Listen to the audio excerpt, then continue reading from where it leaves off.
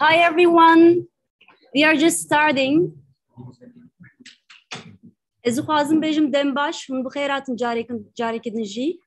And good evening to our guests in the room, and good afternoon and good morning to everyone who are watching us on YouTube, and also who are in the webinar room. And my name is Gülay Kılıçaslan. I am the member of the Center for Solidarity and Cooperation with Universities of North and East Syria. On behalf of the center, I am pleased to welcome you all to our conference's keynote lecture. Today, we are honored to host Professor Hamit Bozarslan as our keynote presenter in the center's inaugural conference.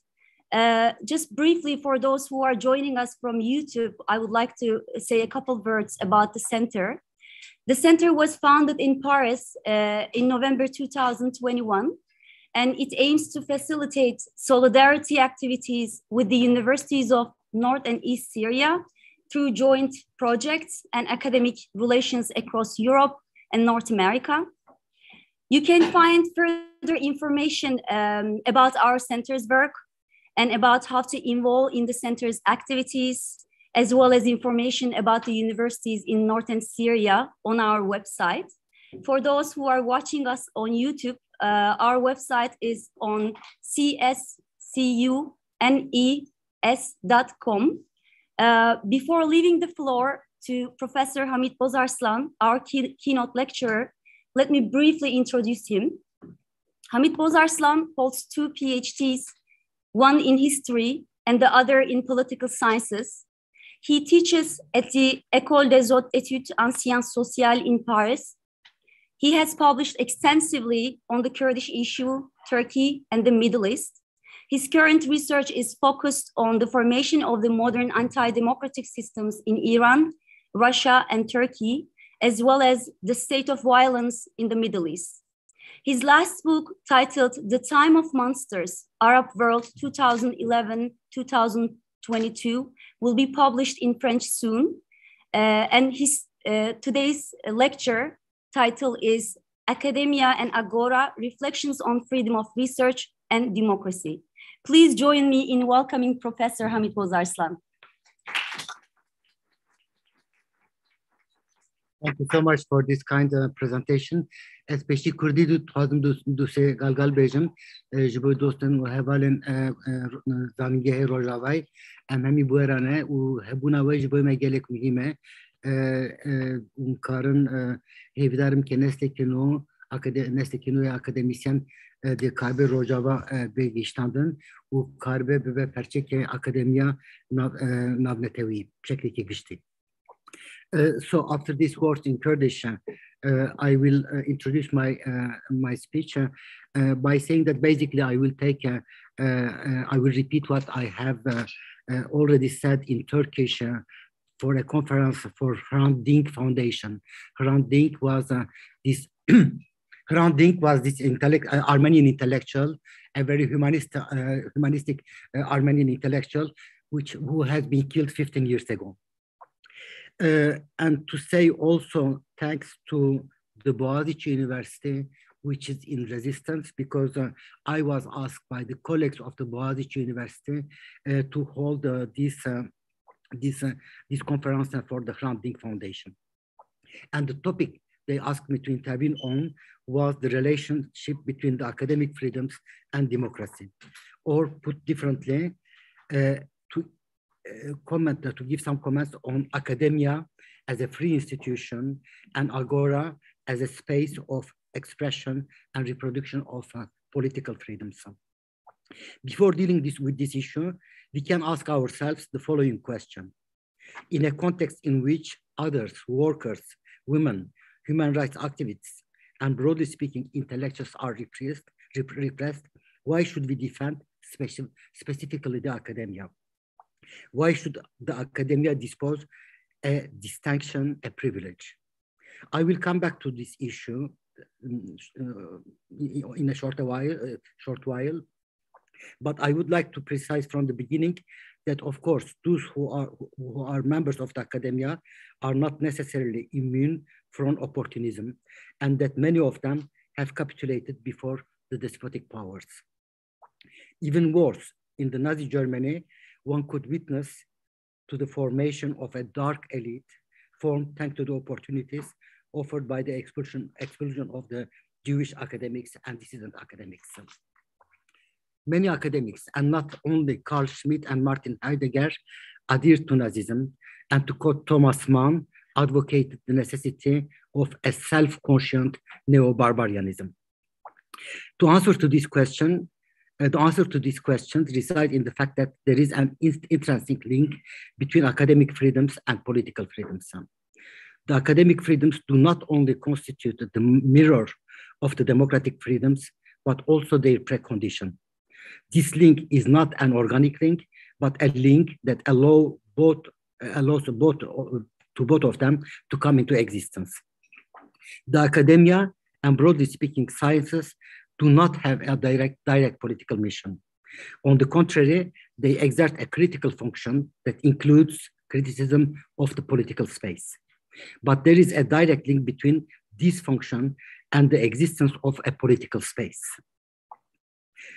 A political space, particularly when it's a democratic one, can be defined before everything else as a regime of the renouncement to any kind of superiorities.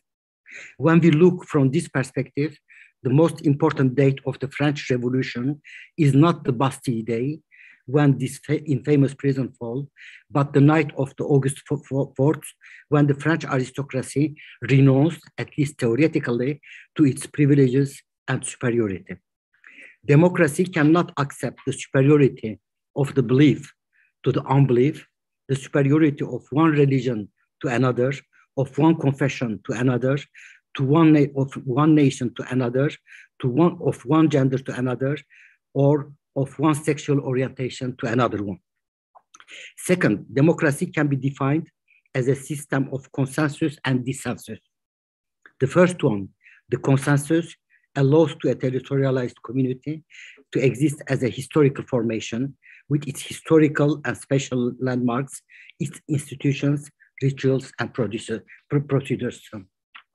But this consensus can be a democratic consensus only, and if only it accepts also the principle that the society is a conflicted society, a fragmented society, that the social, political, ethnic, religious conflicts are not suppressed, but recognized, negotiated, and institutionalized.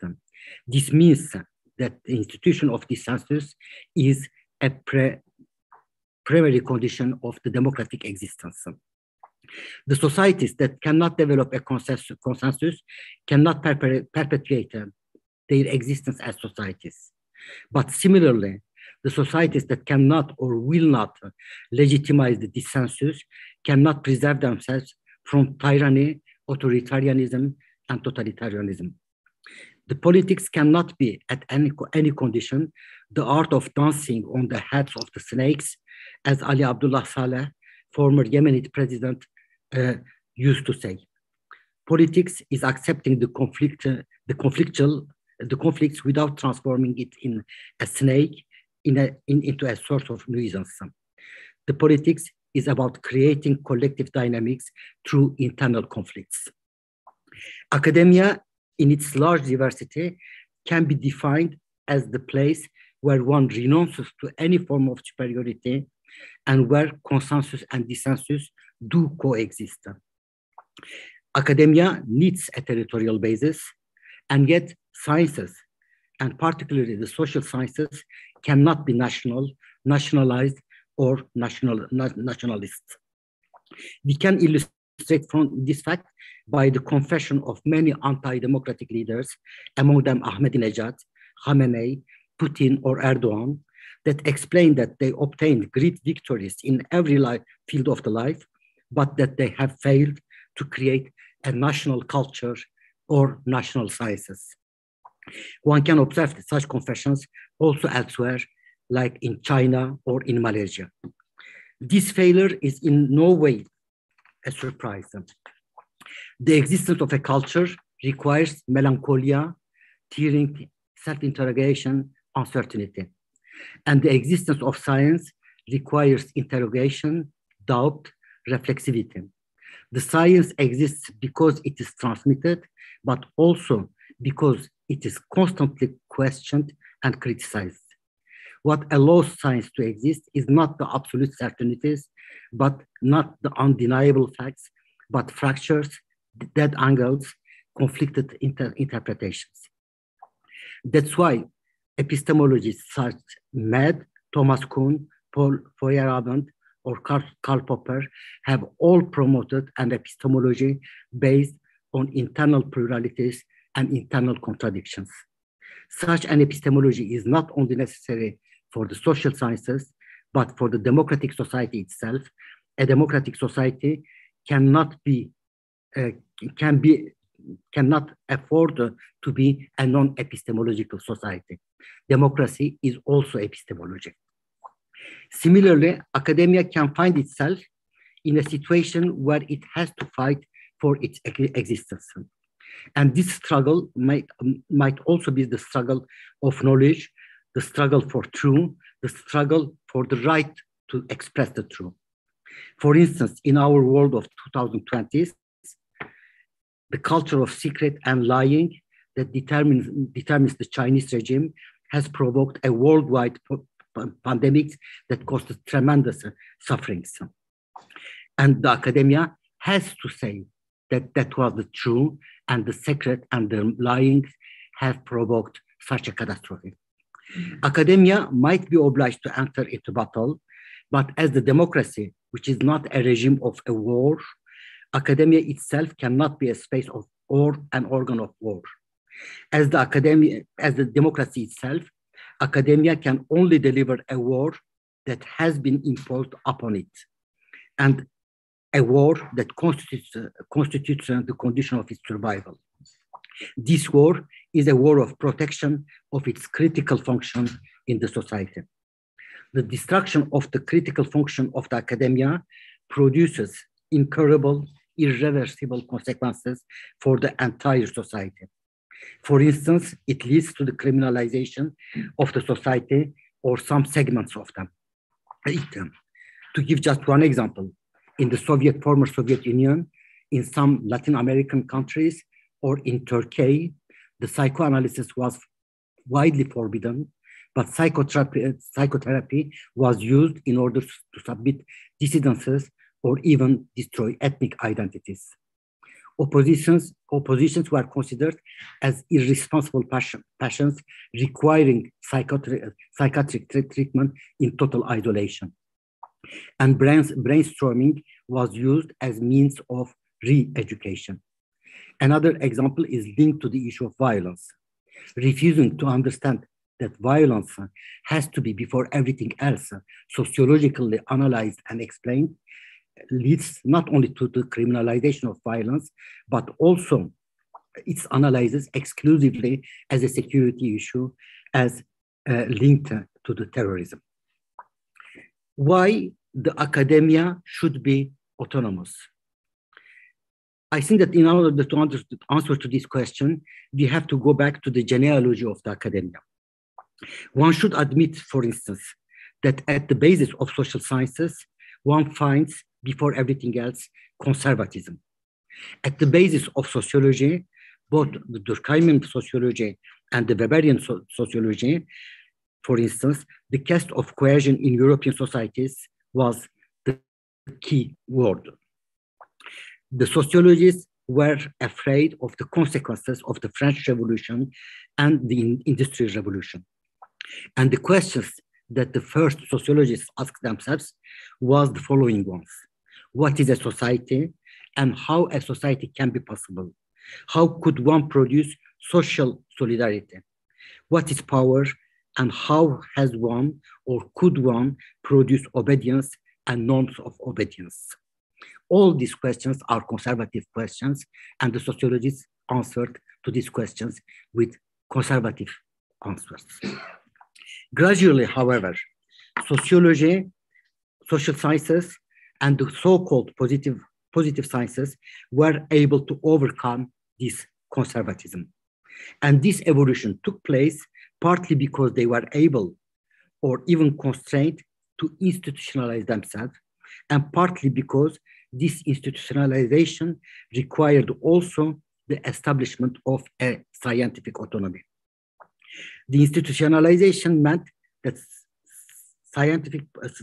scientific production took place in a dedicated space and platform, but also that it had to be publicly exposed to criticism coming both from academia and from the outside of the academia. Exposing and defending a scientific thinking, a scientific methodology, or scientific debates were also a means of transmitting them, diffusing them, criticizing them, and renewing them. And the issue of autonomization. Because in order to exist in the public space, academia had to create its own forms of evaluation, develop its own norms, its methodologies, develop a professional ethic or deontology, which cannot be confounded with the religious ethic and cannot be sacralized. Academia has to invent its autonomy because it has to defend its scientific honor and promote scientific courage.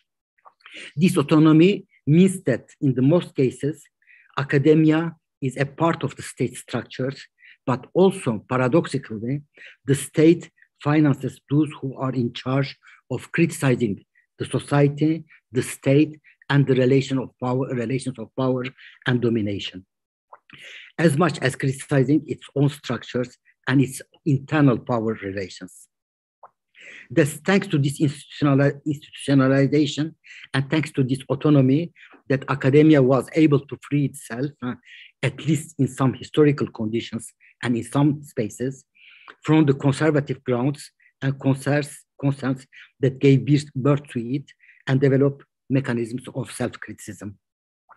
As I mentioned, in the case of the sociology, the initial questions were how the society could be kept together, how internal solidarity could be developed, how obedience could be produced. Gradually, these questions left room to the other questions. How did the society been found? What kind of inequalities were consubstantial to the formation of the society? Who have been included? Who have been excluded? What kind of norms, naturalized or sacralized principles, rules have been dictated or are still dictated to the society? Today, without asking these questions, it could be simply impossible to think to the feminist issues, to colonialism, to racism, to the fate of minorized ethnic and religious groups. Asking these questions is also defending ethics against particularistic ethos that refuse any form of universal liberty, any form of democracy, equality, or emancipation. Ethos, what we call ethos, try to defend the presumable right of a particularistic entity or body to dominate the others. Ethics, on the contrary, do not deny the existence of pluralistic elements, entities, and corps. They take into account their subjectivities, their voices, their woods, and their sorrows, but refuse any right of any form of claim of superiority or domination. Ethics allows at the same time the overcoming of particularisms through universalistic perspectives. Ethics allows building an interpretative and yet self-critical bond between particularism and universalism. Ethics allows the criticism of universal by taking into account any localized event, phenomenon in time and in space. Just allow me to give one or two examples. The tragedy of Syria, the destruction of the Syrian society, brings us to understand the process of war, violence, and decivilization well beyond the Syrian borders. it is not only the Syrian question, Syrian society or power that we question through ethics, but also our own limitations in understanding, explaining, and exploring such processes. A second case, the genocide of the Tutsis in Rwanda. This genocide requires, understanding this genocide requires that we take into account other genocides, but also the world history, the radicalized power relations, social Darwinism, imaginary of organic societies. All these issues are not only the issues concerning social sciences, but basically any science, any branch of science has its own say on these massive disruptive events. These two examples, war in Syria and genocide of Tutsis, are of course extreme cases. But we can take other cases, rather benign or insignificant cases, like the coming French presidential elections. This election is taking place in a very particular country called France. But the elections allows us to rethink issues such as electoral sociology, radical nationalism, sovereignist ideologies, process of political mobilizations and demobilizations, blockages of the democratic societies, new fault lines. Obviously, the coming presidential election in France is a national one. It is determined by national traditions, patterns, constraints, and opportunities, and at least for some actors, but the electoral sociology, which is specifically French sociology. But at the same time, the analysis of this election, coming election, means that the French sociologists have to get in touch with the non-French sociologists. They have to contradict each other's opinions. They have to engage a discussion, not only on France, but on the evolution of democratic societies in 2020s. And this requires also an ethical approach. And ethics, the universal ethics, goes hand in hand with a professional deontology. There is a difference between ethics and deontology. The deontology is responsibility vis-a-vis the requirements of the profession.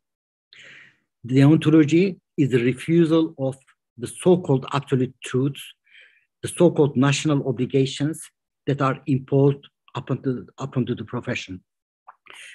Deontology means the refusal of loyalty to national history or to the so-called national security imperatives. Deontology means reflexivity, and this means a reflexivity on the modes of production, diffusion, and refutation of scientific knowledge. This responsibility also means that academia has to accomplish a series of non-scientific missions. Among them, the mission of creating a collective democratic reflexivity.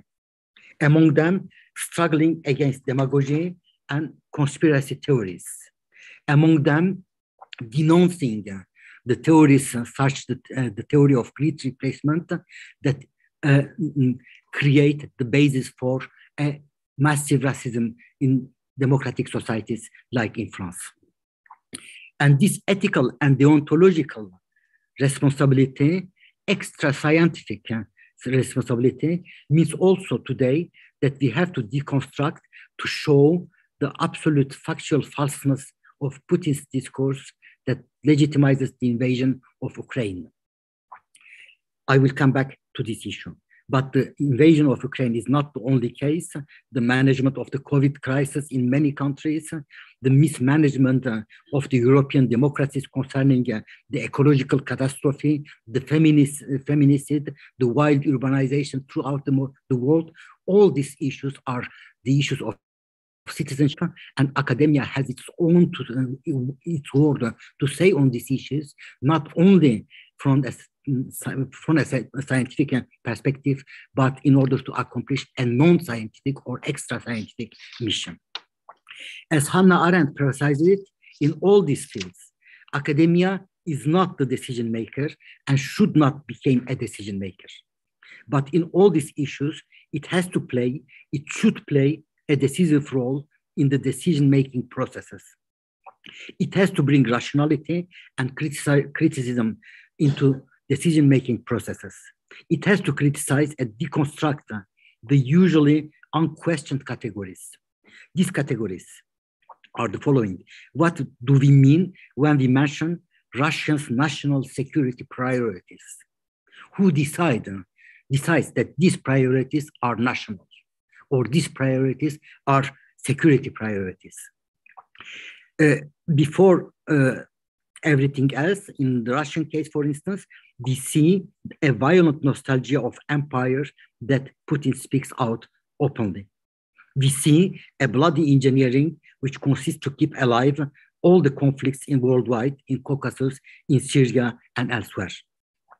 And we have, as academia, deconstruct the nature of these discourses and showing that they are neither natural, nor national, nor priorities. This does not mean that academia should suppress its axiological neutrality, but it is also evident that this neutrality is only academic, and nolens volens, academia has to become, in many cases, a counterpower. It has to become a counterpower, not less because the totalitarian tyrannies of the 1920s and 1930s, as much as the anti-democracies of our days, destruct the cognitive faculties of the societies. These systematic destructions of the landmarks that allow a society to perceive, to have trust in time and space was one of the obsessions in the 1920s and 1930s. Hannah Arendt, for instance, has shown that totalitarianism was, before everything, a regime of perpetual movement which destroyed time and space. Viktor Klemperer underlined that in the case of Nazism, everything was historical, and that meant that history itself was destroyed. The destruction of history was also the destruction of the time. Walter Benjamin has underlined, for instance, that the cloaks of Nazism and the totalitarianism did not count the time, but destroyed the time. And today, we are in such a world, an Orwellian world of perpetual enmity, perpetual war, but who is the enemy, who is the foe, and who is the friend?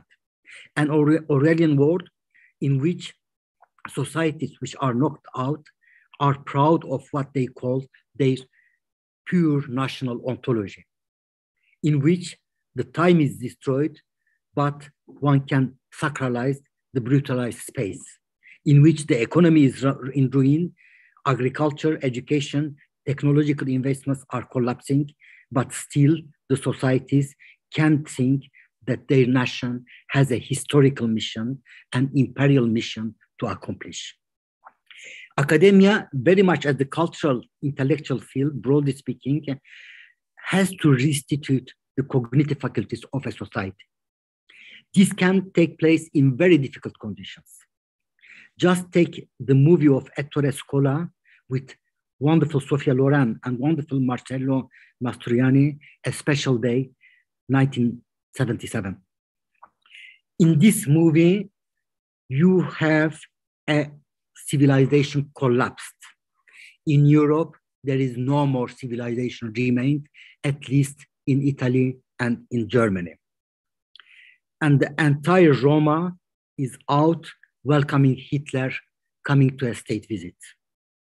And this destroyed civilization is regenerated on a roof through the encounter of a housewife and a homosexual intellectual. They together appear to be able to redefine time, to redefine space, to reinvent meaning and trust. The space is obviously only limited to a few square meters, and the time is limited to a couple of hours. But this limited space became universal space, and this limited time became an universal time. And as the French historian Edgar Quinet used to say, error provokes absurdity, and absurdity provokes horror. And academia has a responsibility to prevent horror and absurdity, even in the most difficult conditions. For instance, the academia has to remind us historical facts, to say that Russia and the Western countries were definitely not been antagonistic throughout their history, that there is no such thing such as the ontologically determined civilization, that there is not such thing called a war for survival, that there is not such thing that one calls the Lebensraum, the vital space. The academia has to remind, for instance, that France, Great Britain, and Russia were not foes, but allies during the World War I. That the World War II started not because West attacked Soviet Union, but because Hitler and Stalin signed an infamous agreement allowing them to jointly occupy Poland. That Stalin had an absolute trust in Hitler and refused to mobilize his armies when Hitler attacked the Soviet Union. That after the Barbarossa operation, Great Britain, United States, and Soviet Union were not foes, but were allies. Reminding simply these facts allows to resist against historical falsifications that determine Russian nationalist imaginary of today. Struggling against falsifications means also struggling against mythos. The myth that Mussolini considered as the mirror of greatness of Italian nation, before adding, we have to subordinate every other thing to the realization of this myth. And the famous Nazi theory, scientific Alfred Rosenberg wrote a book called The Myths of the 20th Century. And for him, the racist Aryan myth has to be realized. And many other murderous myths, including those one who mobilizes biologists and genetics, have dominated the 20th century, and today they appear once again. Beyond this fight for the truth and against the myths and falsification, academia has to choose life against deaths. Academia has to defend Eros. Eros is not only the god of erotism. Eros is the god of life, of a plural, conflictful, and yet pacified life. Eros is the god that allows to the agora to exist and allows to the people to coexist within the agora. Eros is trust in time and in space. Eros can protect a national agora and a national academia, but not an academia at the order of the nation. The borders of agora cannot be fortified as borders of a prison, and the borders of a national academia cannot become walls of a prison which nationalizes the scientific knowledge.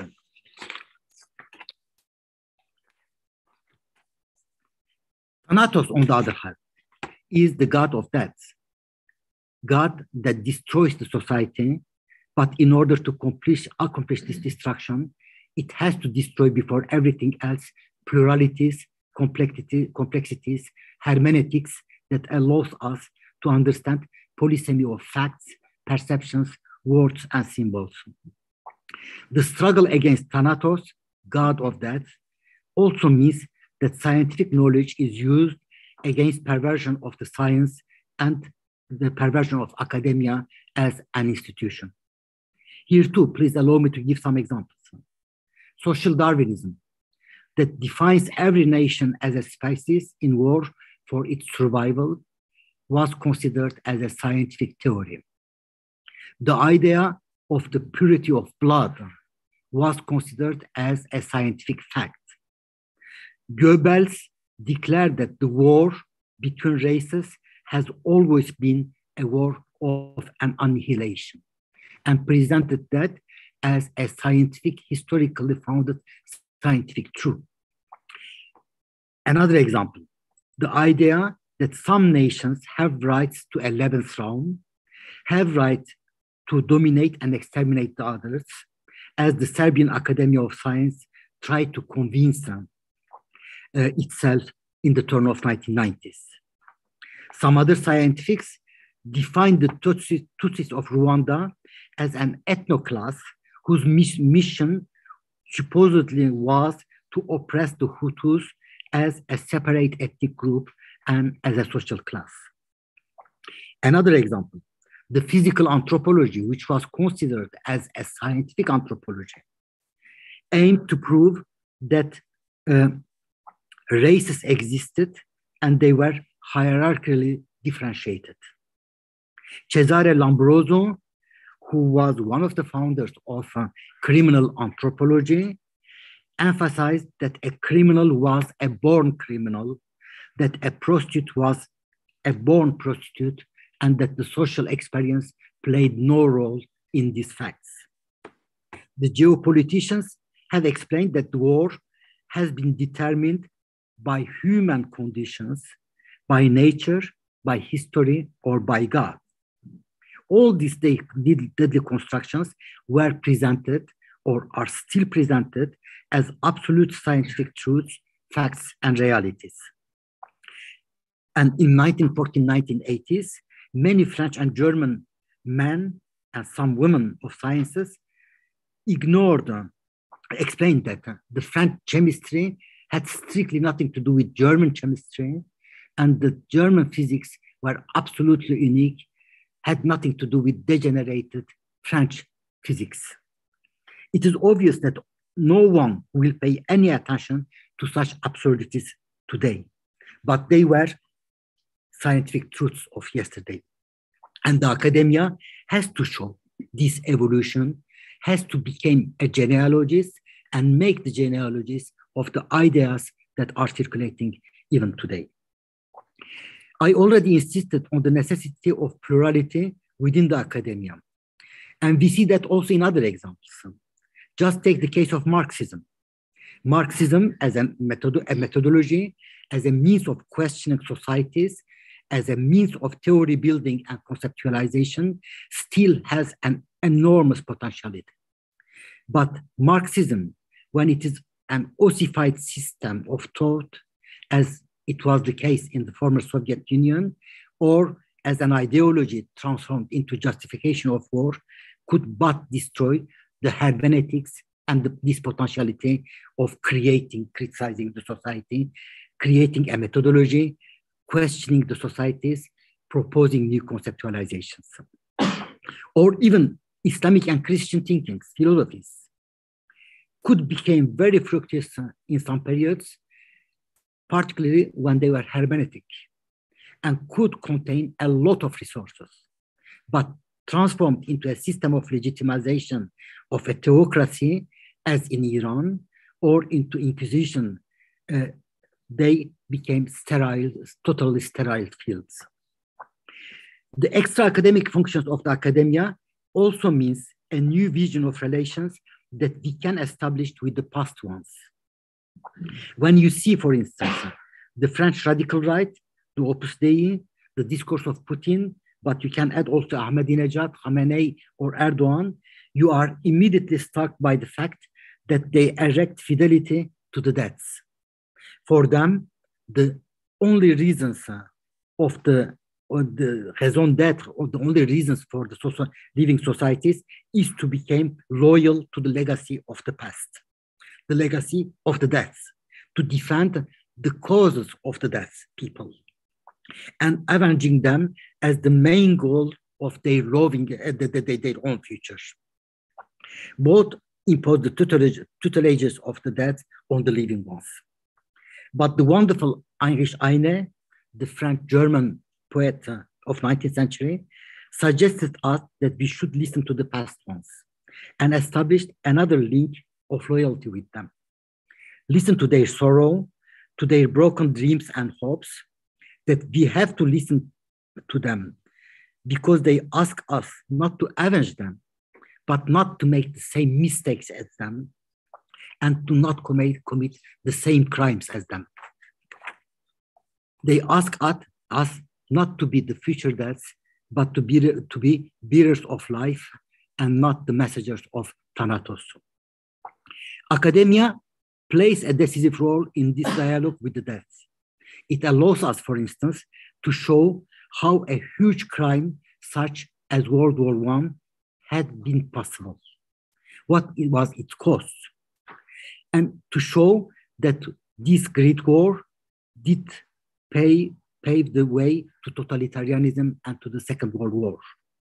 Not only history as a discipline, but all disciplines of academia has to intervene on this field. For instance, the medicine will say that the sentence of 50 million people died during the Second War has no meaning at all, because these 50 million were each an individual, had each a history, a life.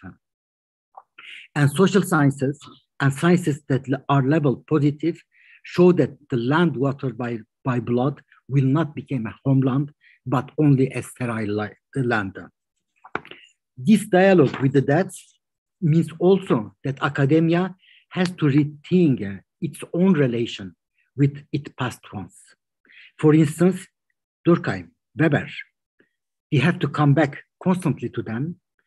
We have to continue to learn from them, to reevaluate them, to reinterpret them, but also to question them. How come that Weber was a supporter of Germany during World War I? How come that Durkheim has tried to understand the German behavior during World War I by using references almost to genetics or to biology? We have to learn from them, but also to go beyond them in order to shed a new light to the dead angles that they were not able to lighten. The world of today is different from the world of 1920s, 1930s, but there are many similarities concerning both the agora and the academia. Hannah Arendt reminded us that the academia could but see the light in a world where agora was possible. Academia does not play a direct role in the agora, but thanks to its autonomy, thanks to its existence as an institution, it allows us to think, to rethink the past, the present, and the future of the agora. An academia deprived from its liberties and autonomy means that agora itself has ceased to exist, that the liberties allowing it to exist have already been destroyed. In such conditions, academia has no other chance than to resist in order to maintain its existence. Maintaining this existence, even if it is deprived from institutions that it needs, if necessarily in extramuros, if necessarily in informal ways, if necessary by abandoning scientific production at the benefit of other forms of intellectual productions. This resistance means metamorphosis, but also the condition of bringing together the condition of the future rebirth. That's why an academia hit in its lifeblood is not an academia waiting for its burial, but it is an academia in which grows the future life in extremely constrained conditions. Thank you so much.